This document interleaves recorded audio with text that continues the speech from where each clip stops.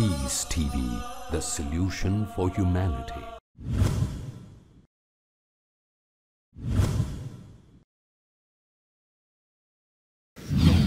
Good evening, Dr. Zakir Naik. This is Mary. I'm a Christian and a banker by profession. My question for you is based on your statement that nowhere in the Bible it's mentioned that Jesus Christ is the Son of God. And based on my knowledge and understanding of Bible, I have picked up two verses to quote, and I would like only your clarification in the light of Islam. The first one is Matthew chapter 3, verse number 17. And lo, a voice from heaven saying, "This is my beloved Son, in whom I am well pleased." The second is John chapter 3, verse number 16.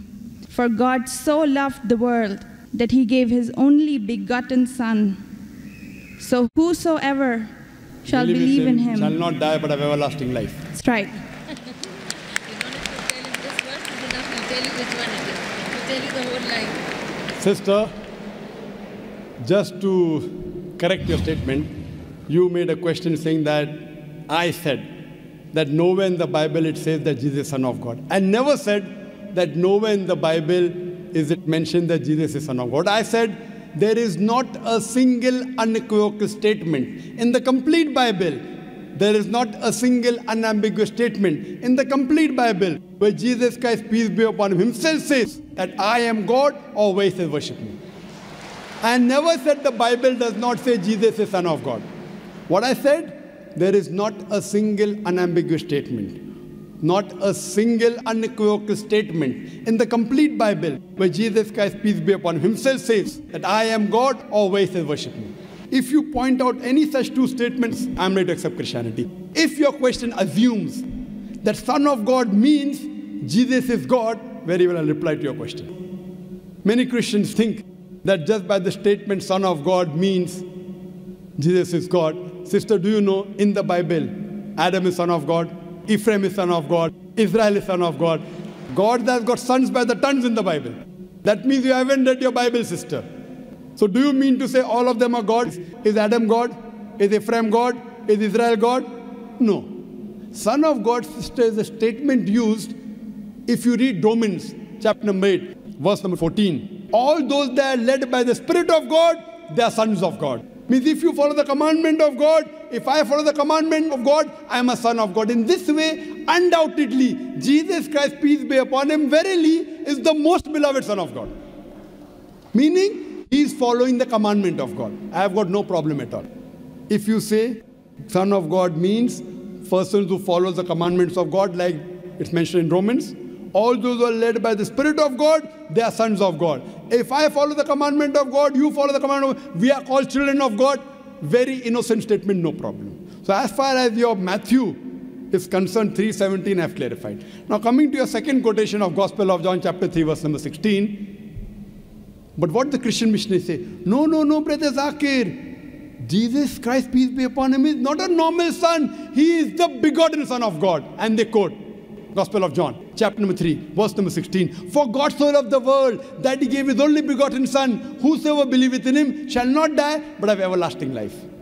Sister, simple question. What is the meaning of the word begotten? He has given it. No, what is the meaning of begotten? He has given his Son to the people. No, sister. Begotten doesn't mean he's given his Son. You know English, I know English. Your English is, mashallah, very good. Begotten doesn't mean he's given his Son. If I say you have begotten a son. Sorry to interrupt. Don't give metaphorical meaning. English. I'm not a scholar. You're not a scholar, but your English is very good. I'm a layman person. And but sister, your English is very... If I say you have begotten a son, what does it mean? That means you have had sexual relationship with your husband and you begot a son.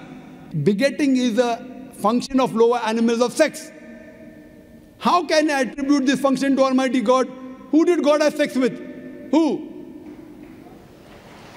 That's the reason the scholars of Christianity, if you read the Revised Standard Edition, Revised Standard Version of the Bible, revised by 32 scholars, Christian scholars of the highest eminence, backed by 50 different corporate denominations. They say this word begotten in Gospel of John, chapter number 3, verse number 16, is an interpolation, is a fabrication, is a concoction, and they're thrown out of the Bible.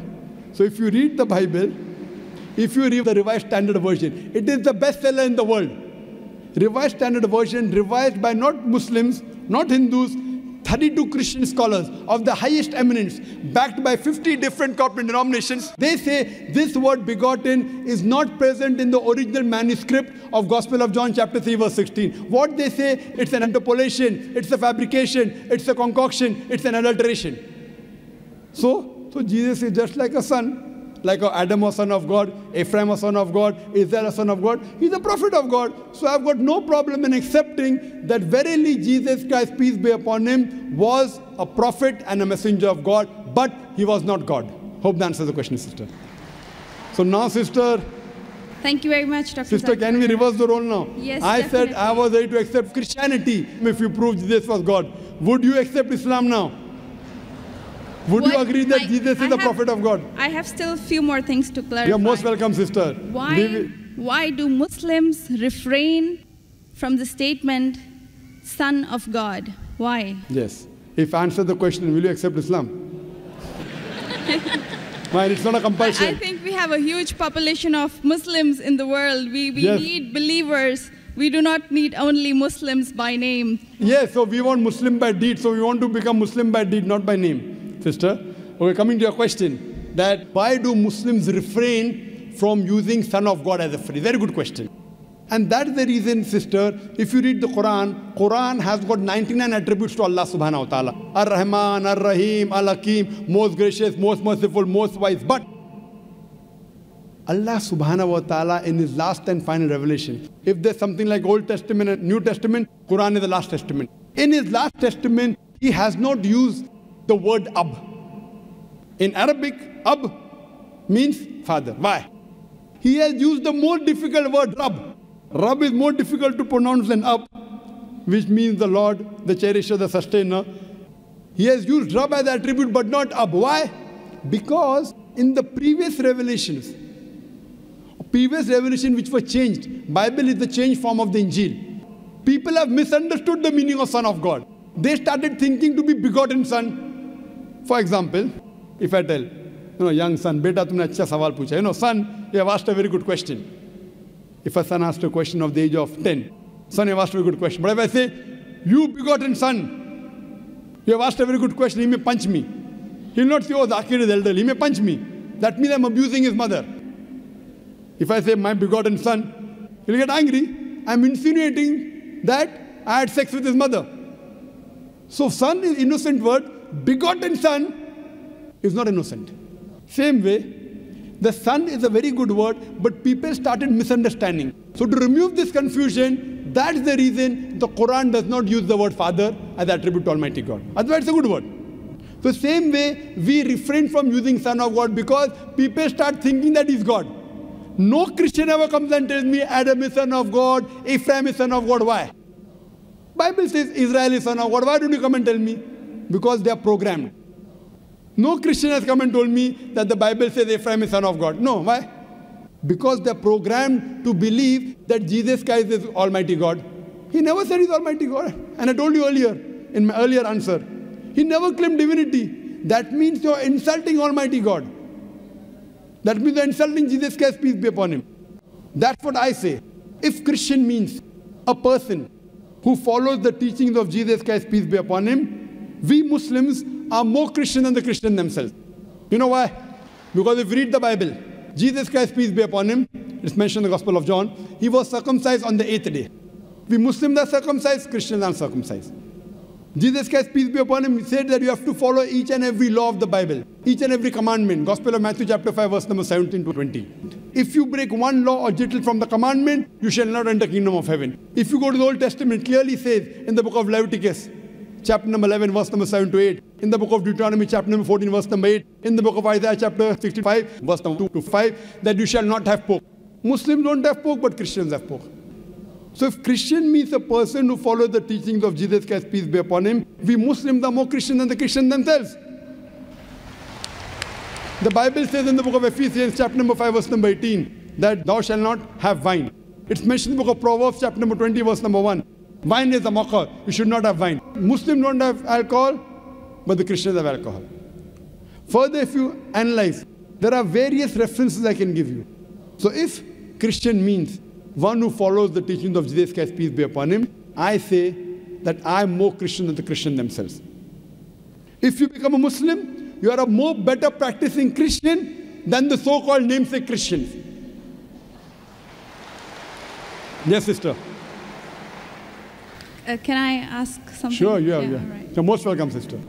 I would not like to cross-question or criticize your statement. Sister, you're most welcome to cross-question me. You're most welcome to criticize me. I love it. Unless a person doesn't cross-examine. See, suppose I want to prove something. If I say this is the best, I want to check it out whether it's best or not. That's right. Because a logical person, so please, sister, cross-examine me, criticize me, attack me. Once you're convinced, then you accept it. Yes, sister, go ahead. I will definitely not intend to do something like this. The object of questioning more is to know more so that I know what I follow is right. That's all. Thank you very much. Sister can ask any question, no problem. You're most welcome. Whether your intention is very good, but I went to the extent of saying even your intention is bad, no problem. But your intention is very good, sister. So you can ask any questions and you don't have to accept Islam. No one can force you. Quran says, La ikraha fid din. There's no compulsion in religion. Truth stands out clear from error. So don't think that if I answer a question, you have to accept. On the day of judgment, only give the evidence that I gave you the answer. Yes, sister. Any questions? Thank you very much. Yes, sister. You said that we Muslims are better Christians than the actual Christians. So the complete statement I made, if Christian means a person who follows the teachings of Jesus Christ, peace be upon him, we Muslims are more Christian than the Christians themselves. Yes, sister, your question. But this is not a layman statement. I do not have a specialized knowledge of Islam and as well as Christianity. And you can ask the doctors of divinity whether I'm saying is right or wrong. Yes, sister. Thank you very much, Dr. Naik. So what is the question That was my question, that why did you mention that we Muslims are better Christians than the actual Christians? When I said that, why did I say that? I think this is beyond my thinking, that why would a Muslim call himself a Christian? No, correct. Why? Because we love Jesus Christ, peace be upon him. We love him more than you. We love him, we respect him, we revere him, but we don't worship him. The reason I said this because I love Jesus Christ, peace be upon him. I respect him, I revere him, but I don't worship him. Because he never told me to worship him. If he would have told me to worship him, I would have worshipped him. So that's the reason I say, if Christian means a person who follows the teachings of Jesus Christ, peace be upon him, I am more Christian than the Christians themselves. Because I love Jesus Christ, peace be upon him. I respect him, I revere him, but I don't worship him. So hope that answers the question, sister. Thank you very much.